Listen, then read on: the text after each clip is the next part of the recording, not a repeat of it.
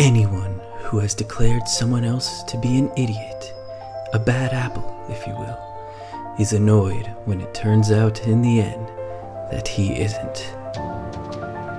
That guy, he said that, not me. I mean, technically I did, but he said the quote, he made the quote. This is a story of how I set out to achieve an impossible goal and didn't give up until that goal was completed. Enjoy the hero's journey of snapping an apple in half. How do I know it's a real apple? I feel like you talk a lot about muscles. It was my gums that hurt. But like you can see the crease in it that I'm eating. That wasn't the goal.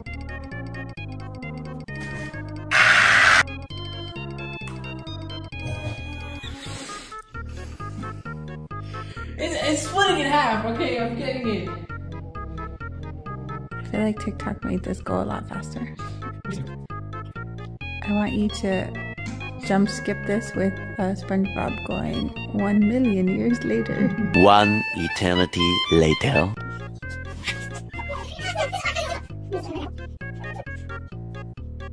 I'm hearing it break, and I'm seeing a crack form. I think that's your bones.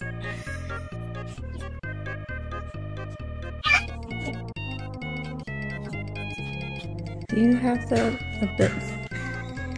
Do I have the what? The app where I could just touch it, where it makes your face just explode? Working! It's working, I swear!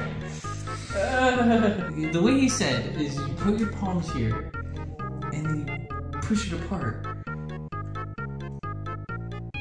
He also said it was surprisingly easy.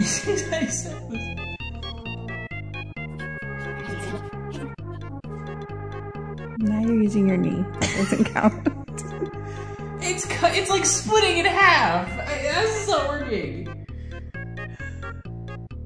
Okay. Palms here. Palms weak. Knees are sweaty. Mom's spaghetti. Oh my god. Maybe you need to stand. Uh-huh. I can't get it in there. It's the centrifugal force. That doesn't help here.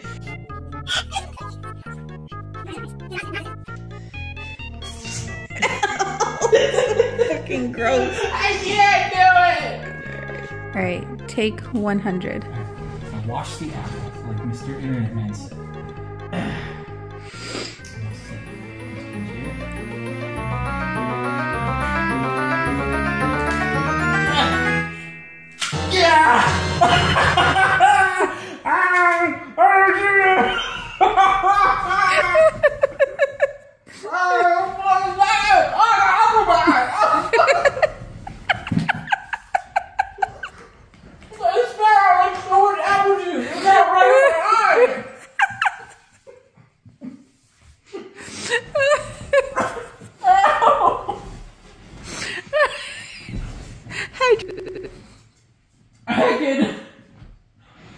If I'm putting this on YouTube, we have to blur your face.